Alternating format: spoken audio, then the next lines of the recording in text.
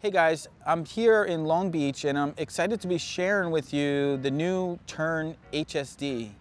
I'm really excited about this bike because it's got all sorts of features to it that work well for so many different people. And let's check it out. So one of the first things that's really exciting about the HSD is the size of riders that it can accommodate. So it can accommodate a rider from 4'11" to 6'5". Now that's pretty significant. In the shop, it's quite often that we have trouble fitting riders on the shorter side and quite often on the taller side as well. So it's really nice to have that adjustability, and that really comes from the way the frame is designed. You have this seat tube that kind of angles back, so as you go up, it kind of gives you more space this way, and you have these dual adjustable seat posts that pushes it up, and the handlebars are adjustable as well. Now, looking at the frame, it might look kind of similar to another bike that TERN has called the GSD, and it's really built based on some of the experience that they had with the GSD and some of the experience that they had with their other model called the Vectron. But they really wanted to make this bike that just appeals to a much wider audience. So based on those two models, they kind of brought together the experience and a lot of the feedback, and they introduced this HSD. You know, the GSD, the acronym kind of stands for Get Stuff Done, or HSD, not really sure what that is, like haul stuff daily, that could be one way to put it. But it really has a lot of the same features, really solid frame. It's available starting at a pretty low price point at $3,200. I mean, a low price point for a quality e-bike. But the bike comes standard kind of without this front rack and the bags. Everything else is standard on here. This particular model is called the S8i. The entry version is the P9, the derailleur version. This has a belt drive and an internal hub. And then they have one other model called the S Plus, and that has a belt drive and a fully automatic gear system, which is really special, and there aren't too many bikes out there that use that type of system. So it's exciting to see TERN bringing that to the market. So in first looking at the bike, some of the things that are really identifiably different is it's a 20-inch wheeled bike, so they're smaller wheels than you might normally find on a bicycle, but that's what TERN's really great at, making these compact bikes that still ride like a full-size bike. And looking at the frame, when I first see it, it reminds me a lot of the GSD in the way that they use kind of this like truss style system, and it's very reinforced. It's pretty heavy duty, but still relatively lightweight. But I really appreciate that because sometimes you get these bikes and they kind of just flex around, but you really don't get that on this bike. You could really push it pretty hard and it's going to stay in a straight line, and that's really important. But a slight departure from the GSD, they have an add-on rack similar to the Vectron, but the thing that's special about this rack is it can carry up to 132 pounds. And that's really significant considering most bike racks are really only designed to carry around 40 pounds, some even less than that. So 132 pounds, it's kind of taking from that concept of carrying another child or just loads of cargo and that sort of thing. Now, when they launch this product early next year, their plan is to launch with just the ability to carry a child seat, but they are planning to make available a passenger kit.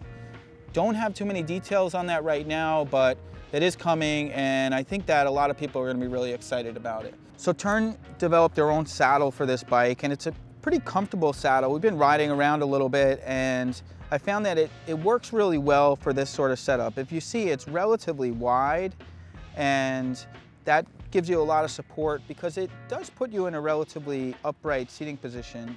And then this adjustability for the seat post is really great, so you can adjust to any rider height. So in talking about this adjustability concept, the stem is adjustable as well, which means that you can adjust the handlebars fore and aft. So this is what's called the Andro stem, and it's made specifically by TERN. So you can push the handlebars forward or you can pull them backwards. Now in the forward position, it's going to be a little bit more sporty, and then as you pull it back more this way, it's going to put you in a more upright position. For the tires on the bike, they use the Schwalbe Big Apple tires, and they're 20-inch by 2.15, and they're what's called balloon tires. So the nice thing about that is you can run them at a little bit of lower pressure, and it really gives kind of a suspension effect. For the wheels, it's set up on the front with a through axle on this Suntour fork, and this is a pretty beefy fork on this bike, and it performs really well. So this is a coil spring fork, and it's very low maintenance. It's a through axle, so it's really rigid that way. You do have a lockout on the fork as well, which is nice if you wanted to really optimize your performance on kind of flatter terrain. So this particular model is the S8i, and it's the 8 because it has the 8-speed internal hub. So this is a Nexus 8-speed internal hub. So all the gears are inside, makes it really easy to manage, great for urban environments, and it's really nice because it's also paired with the Gates carbon belt drive. So you don't have to worry about any grease. It's really low maintenance. Now, all the HSDs are set up with the Bosch Generation 3 motors. The 8i as well as the P9 both have the Active Line Plus motor, which is 50 Newton meters of torque, performs really well when pedaling without power, and it's a relatively lightweight setup. As this is the Generation 3 motor, it has that larger chain ring, and you could see the motor's a little bit smaller than some of the Generation 2 setup. The Bosch motor system uses a technology called pedal assist, and basically what it does is it senses that you're pedaling, and it provides assistance proportionate to your input. And it does so based on 3 sensors. So it has one sensor that's sensing how fast you're pedaling, another sensing how hard you're pedaling, and lastly, there's one other sensor which senses how fast the bike is going. For the brake levers, they're Magura MT4, and they're 2-finger levers, really nice ergonomics to them, and they're adjustable so they can fit really any rider. So if you have smaller hands, you want to pull these in, there's a little screw here that you can adjust to pull them closer or further if you have larger hands. So the P9 and the S8i both have Magura MT4 brakes, and it's a dual piston caliper. So one piston on this side and one on the other side, and 180 millimeter rotors front and rear. So provides really good stopping power, plenty for this bike, especially with that extra weight capacity. It can handle it, no problem. One of the great features about the S8i is the Nexus 8-speed hub, and the great thing about an internal hub is you can shift the gears when you're at a standstill. So if you come to a stop, you forgot to shift down, you can shift to whatever gear you need to get going.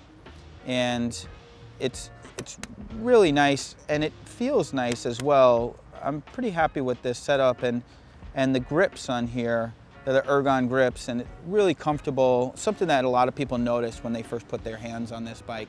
Now to turn the system on, we have the power button right here. This is set up with the Purion display, same as the P9, whereas the S Plus has the Intuvia display. So we turn it on. By default, it's going to be in the off position.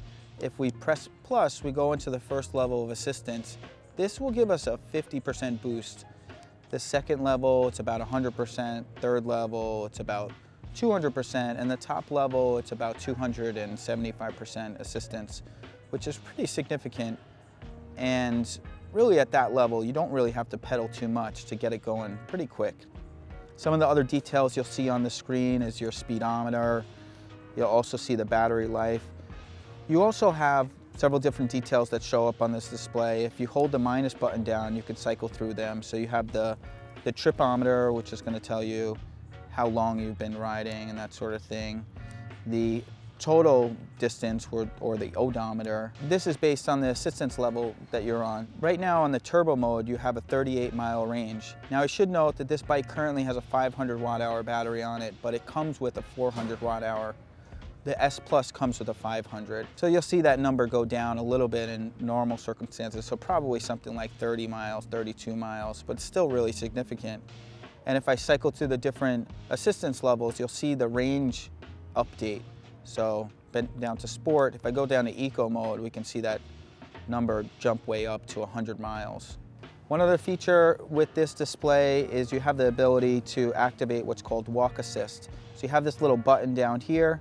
If you tap this button and then hold the plus button, you activate the walk assist, which is going to move the motor, and you'll just get a couple miles an hour.